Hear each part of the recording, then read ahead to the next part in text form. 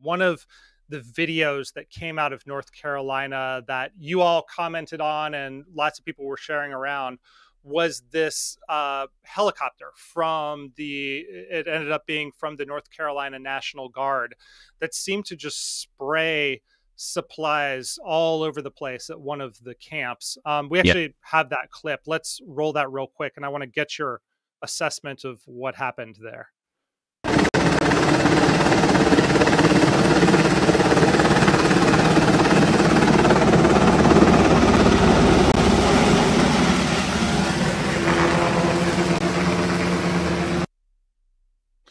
Okay, so you see everything flying everywhere. My understanding is some of your organization's supplies were in that. For what it's worth, the response from the North Carolina National Guard is to say that during an operation where they were delivering generators at the request of a local civilian organization, while attempting to land, rotor wash caused items to blow away. The crew immediately identified the situation, aborted the landing for safety reasons. This incident is currently under investigation, and the crew has been grounded until the investigation is complete. This statement was released last week. There haven't been any updates that I've been able to find.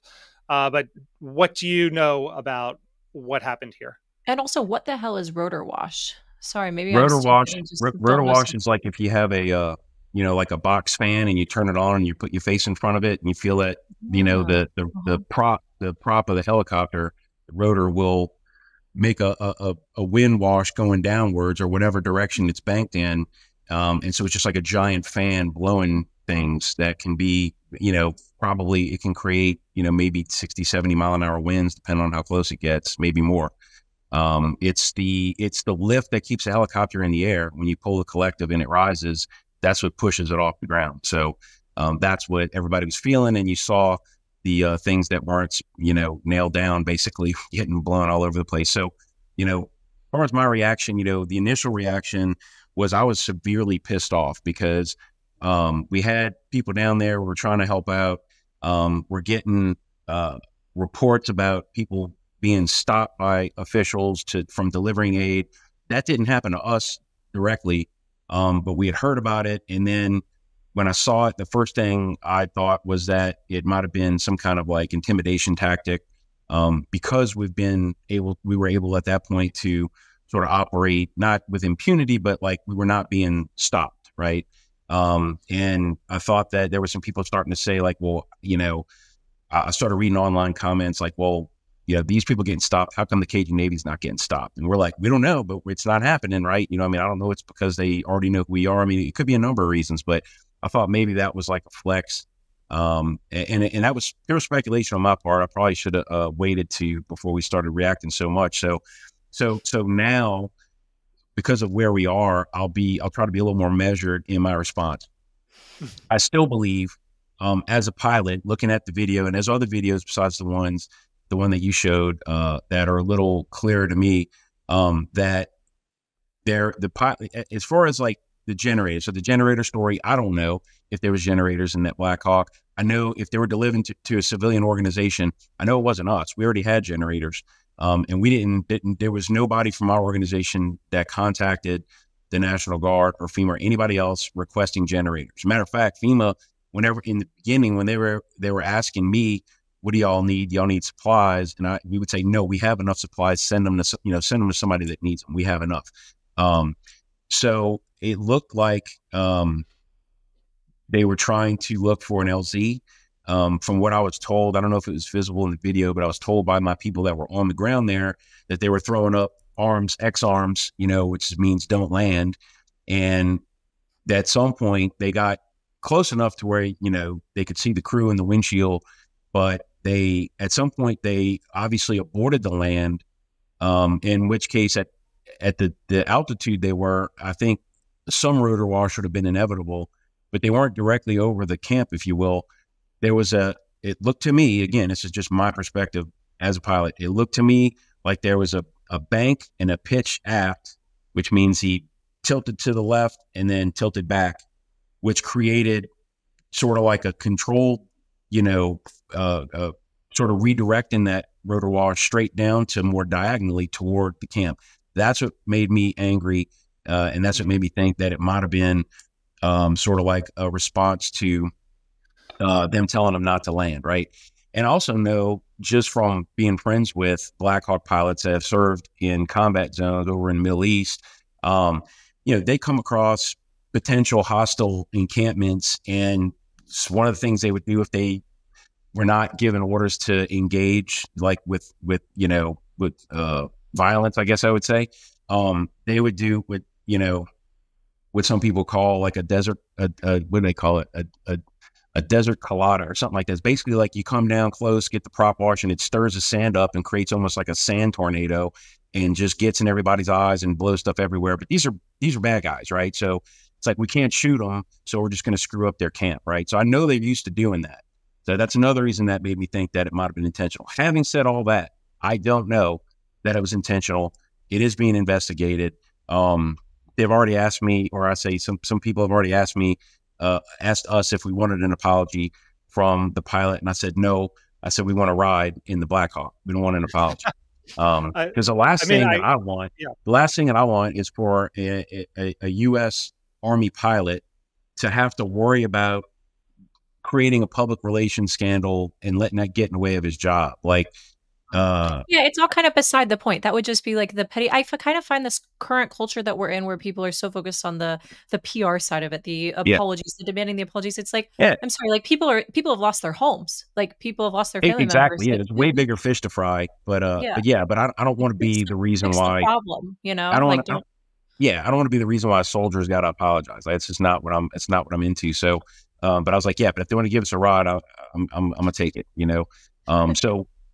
Like I said, North Carolina National Guard, it's their soldier, it's their pilot, it's their helicopter. They're investigating it. Whatever they come up with, I don't even know if they have an obligation to release what they find to the public or not. I don't know.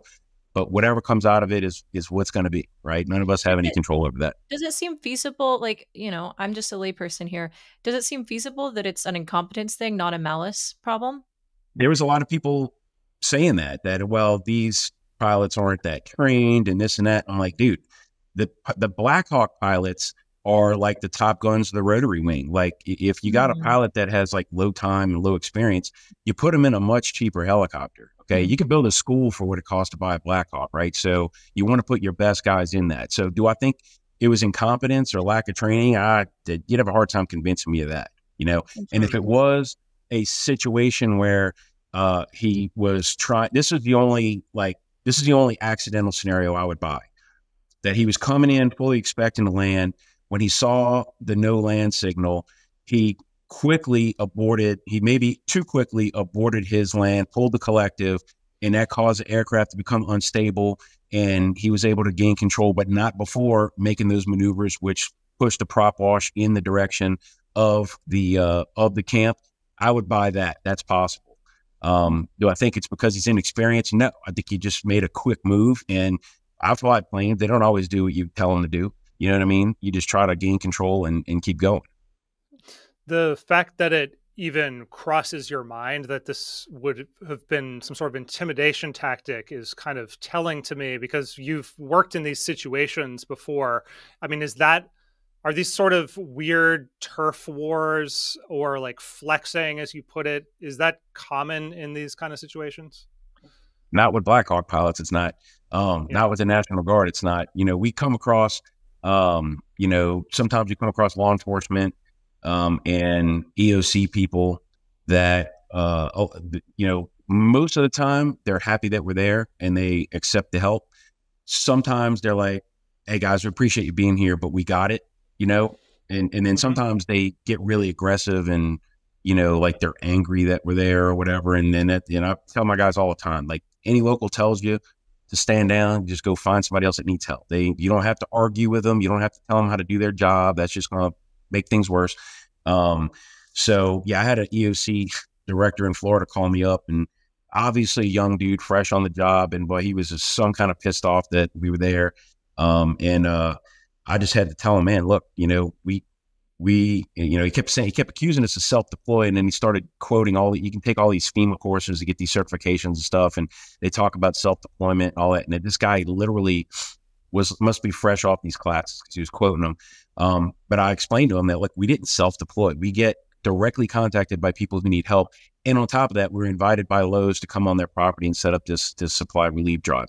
So if you want us out of your county, you got to go tell Lowe's that they got to kick us off their property. Good luck, you know? So you get some little, go ahead. Yeah. Yeah. I mean, I hear what you're saying about the, you know, that it's unlikely that someone as well trained as this Black Hawk pilot would just be incompetent. Yep. The reason I never underrate government incompetence more broadly is because I also saw images like this where the government was apparently delivering electric chainsaws to communities that had no power.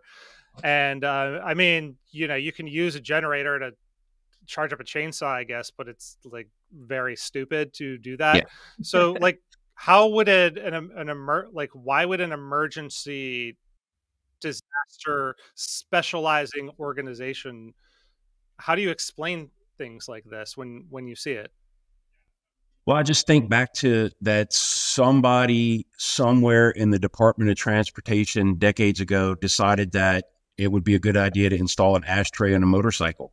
You know what I mean? Like, there's all kind of decisions we can scratch our head at. I mean, when people say, you know, what's it like to work with the government in these kind of disasters? I say, I invite you to recall every experience you've ever had with a paper straw. That's what it's like, you know? So why, you know, and look, those particular, I saw that picture of those electric chainsaws, and I looked up those models, and yeah, you can charge them up with a generator. They are portable, but the runtime on them is like an hour. You need more than that to, and some people say, well, you need, you know, power for an electric generator. Well, yeah, but it's going to run a lot longer before you got to recharge it. You know, all you got to do is keep fueling the generator and you can run the chainsaw. Presumably you got a big enough generator. So, so yeah, it's just somebody somewhere. It's people in government who make important decisions based on 99% theory and maybe 1% application, and it really should be the other way around. Hope you enjoyed that clip from Just Asking Questions. You can watch another one here or the full episode there. We have an audio version of the podcast, which you can subscribe to using the link in the description, and subscribe to Reason TV for notifications when these episodes go up every Thursday. Hope to see you then.